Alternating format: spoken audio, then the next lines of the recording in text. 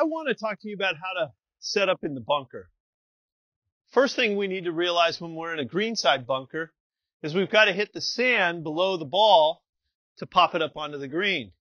So now we need the club to come in a little bit lower.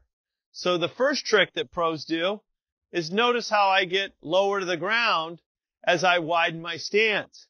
So most of the tour pros stand with a wider stance than normal. That helps me get lower so I don't have to dip to go down and get sand. The second thing that's common with the best players is they open up the face. The more that I open up the face, the more I use the bounce on the bottom of the club. Well, in order to open up the face, you want to lower the handle. So if this was my normal setup, I'm going to stand a little bit further and my hands a little bit lower as I set up into this ball.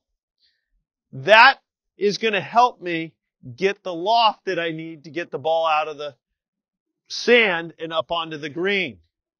The other thing that you'll see is most bunker players will put a little bit of weight on their front leg. And they do that because that gives us an angle of attack steep enough to get underneath the ball and pop it up. The common thing we see with amateurs is 50-50, not enough loft, take it back, the brain says I've got to get it up, and you fall back and try to lift the ball. We're going to take care of that. We're going to open the face so your brain knows you can get it up, and we're going to put more weight on the front leg, and we're going to keep it there. Notice how I don't have a weight transfer in the backswing. Notice how when I swing it back, my weight stays on my front leg. And you could hear the sound of that. I used the bounce. I popped it up onto the green.